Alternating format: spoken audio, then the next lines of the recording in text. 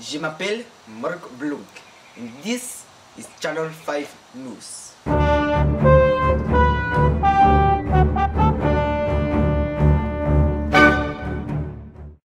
Earlier this month, Allied soldiers landed on the beaches of the Normandy coast in France.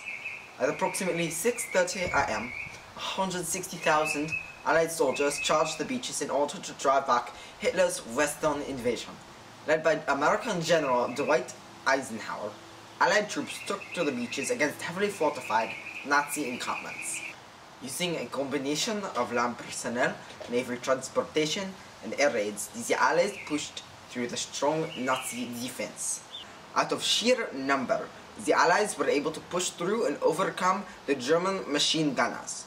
The Allies incurred many casualties during the raid, but General Eisenhower says this was an important and necessary point in overcoming the Axis. During the past month, the Allied forces have been pushing through German defenses in order to retake our capital city, Paris. These successes have been integral to keeping morale high and momentum in the Allies' favor.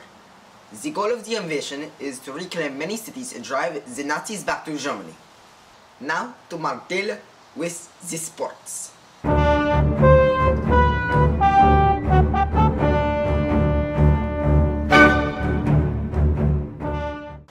Merci, Mark.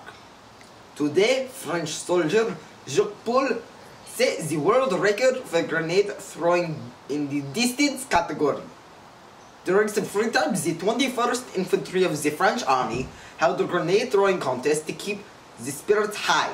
Jacques-Paul successfully threw a grenade 3 miles, landing and killing a Nazi near the French border. Here is a clip of the occurrence.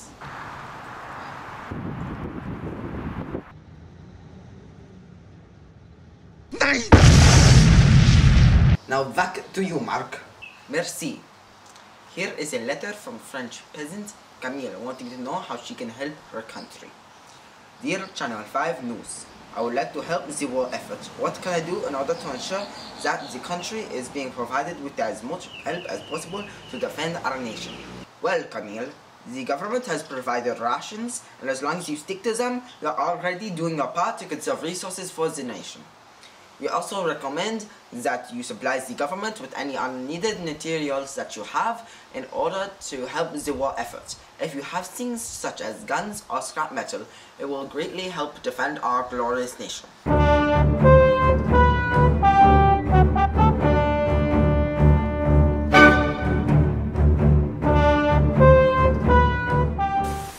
It has been raining for the past 7 days, and the Germans have not bombed us yet. The rain has stopped.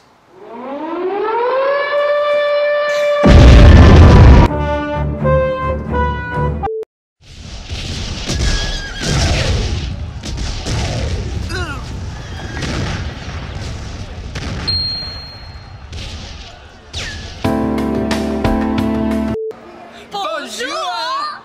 Félicitations! Bonjour! Bonjour! Good evening, ladies and gentlemen, and welcome to France on the Bright Side, bringing you the latest news during the time of World War II.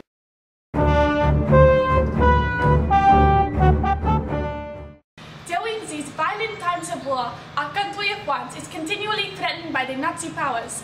One of the major fears that have struck a chord with our people is the fear of nuclear attack. To our understanding, fallout shelters are a civil defense measure used in the United States during World War II to prevent from nuclear radiation.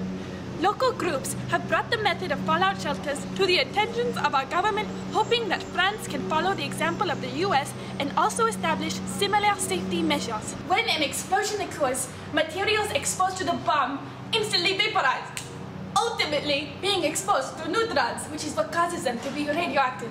That radioactive fallout, resembling clouds of sandy dust, will emit gamma rays within the first few hours and days following an attack.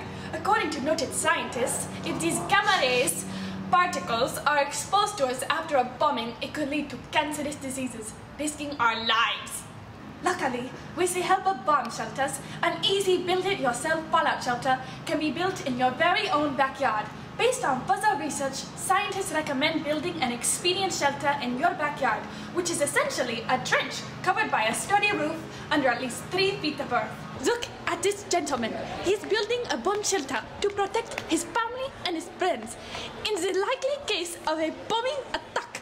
The bomb shelter has recommended and built-in qualities such as waterproof roof in case of rainstorm, concrete walls, thick enough to be safe from radiation, and proper ventilation for comfort. Go and be victorious at home and buy a bomb shelter for the safety of your family.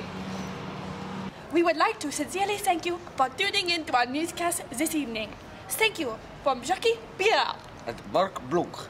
Good night, ladies and gentlemen. Bonjour.